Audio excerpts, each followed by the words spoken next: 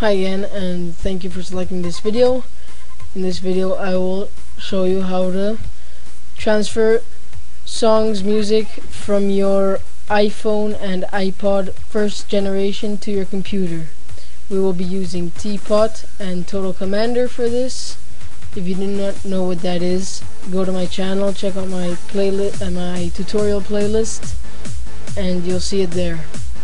Okay, so the first thing you want to do is plug in your iPod.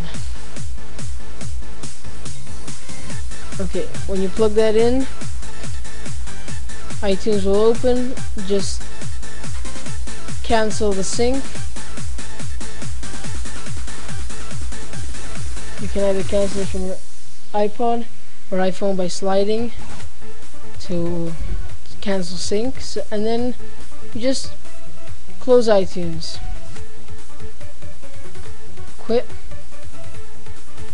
and just close iTunes.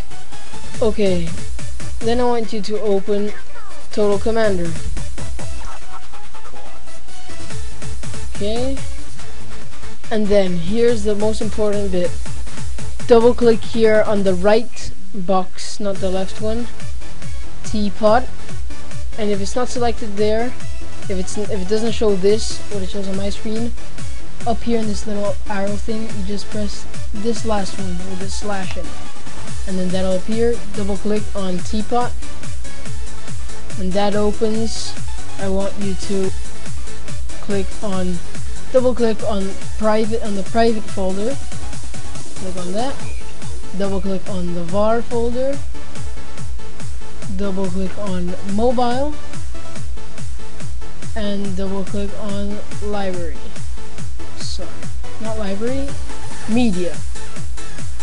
Okay, we get here and we go to iTunes control.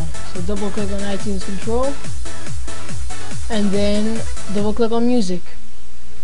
These are all the folders with the songs in them. So let's open one of these folders. See, these are some songs I've got on my iPod.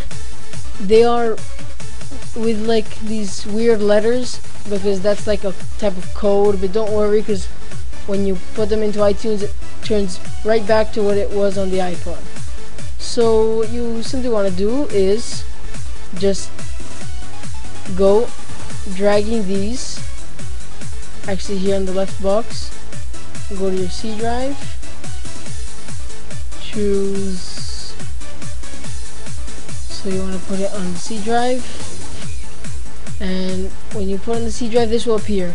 Press Documents and Settings, your user, in my case it's Joe, and My Documents, that's where I would put them, and then My Music, and then you just go dragging one by one. Just simply click and drag. I'm not gonna do it because I've already got all my songs. Just click and drag, do it all. It's probably gonna take a long time if you have lots of songs. Simply do that, and yeah, well, that's it. Hope this helped you.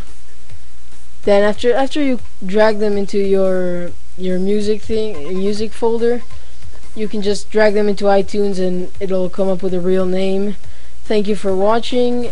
Subscribe, and yeah, subscribe, because today I'm going to be posting on how to do it with the second generation iPod or iPhones, and the way I'll do it in my next video. You can also do it with the first generation iPods. I think actually it's better doing it the other way.